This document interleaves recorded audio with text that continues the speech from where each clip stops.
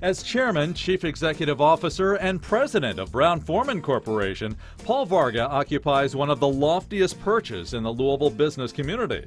A Louisville native, Paul has been with the company for virtually all of his professional career.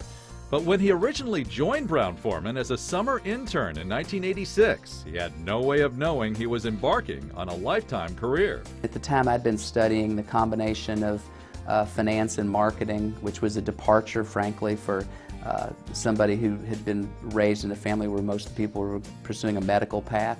And so my training leading up to the first day that I worked here was not extensive, and so I kind of had to learn it on the job. Apparently, Paul was an excellent on-the-job learner, because it wasn't long before he was a key leader in Brown-Forman's marketing department, placed in charge of overseeing the company's most important brand, Jack Daniel's. Paul was one of our, really most thoughtful marketing people, and he just was always willing to help, always willing to pile in. He got involved in different projects that were probably outside of the scope of his day job, but he always brought a tremendous thoughtfulness and care to his work.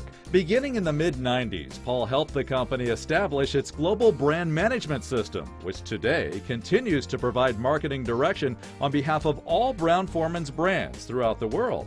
But the company he oversees now is much different than it was over 20 years ago. It was a lot more manageable than it is today to be able to oversee what we were managing. It's just the company has grown so much, and we have tried to replicate what we think is most effective here in Louisville, Kentucky, and taken it out to the world, adjusting for each of the cultures where we do business. But we've had to hire just more and more people at higher levels to oversee these businesses we've been building. By the time Paul assumed primary responsibility for Brown-Forman's beverage business in 2003, he'd already built a solid resume with the company. But even so, he was so relatively young at the time that there were more than a few people who wondered if such an early promotion was the wisest move. The company was surprised that he was chosen to lead, primarily just because he was so young. He had, I think, just turned 40. And I think many of the older executives weren't quite sure. Those of us who were closer to his age and closer to contemporaries totally got it at that time. But he had to work very hard to earn the respect of not only our employees, but our other key stakeholders, Wall Street, the whole thing. And he's just done it brilliantly. And now everybody, of course, realizes how incredibly effective he is. And I'm glad Junior Achievement has recognized that as well. Paul's unique business touch soon eliminated any doubt he was the right man for the job. Under his watch, Brown-Forman's reported annual operating income has grown from $378 million to $685 million, representing a compound annual growth rate of 12%.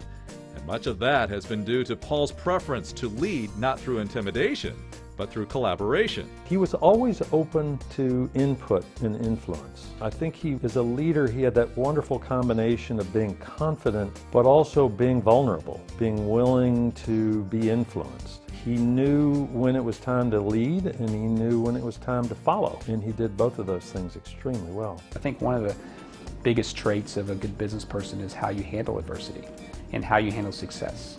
And don't get too high or don't get too low, and you remain steady and make good, wise decisions and non-emotional decisions. And I think Paul, I've seen him, and he's been in this position for quite a long time, good economies and bad economies, and he always seems to be a pretty stable, level-headed person. One of the things that made Paul so effective was that first he pushed himself to always be better. He's very competitive, he was a competitive tennis player, but then he also pushed you to be better. And even though I worked with him for years and was very comfortable with him, every time I walked into his office, it's like, man, it's game time. Got to be on my toes. He's going to be thinking intensely about the subject we need to talk about, and I need to be thinking and working on it just as intensely as he is. And that's one of the things that's made him an incredibly effective leader. Having been a relatively young success story, Paul Varga still has many years to go before thinking about retirement.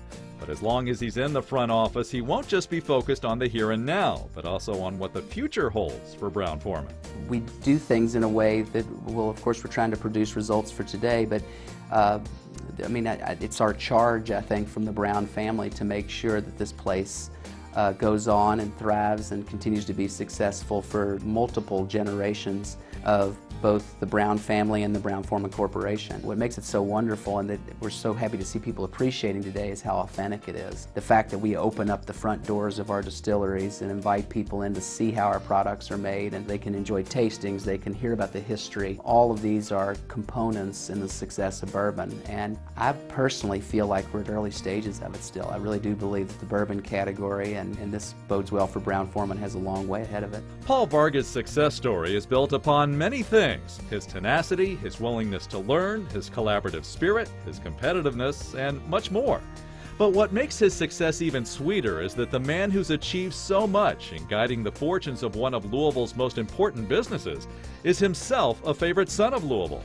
And that local connection has made a huge difference. He's homegrown. He's, one of our hometown heroes. And certainly to lead one of the largest, most successful companies in the country, doesn't necessarily mean you're going to be from here. And of course, a lot of our big companies here are run by folks that aren't from here. And so it's a real added benefit to have him been raised in Louisville. We're really proud of our hometown roots. He's very, very well connected in the community, cares enormously about it holistically. And remember, people in jobs like this can be distracted by what's going on in Europe or what's going on in Asia, or, and Paul's mindful of all those things, but he never has forgotten where he came from.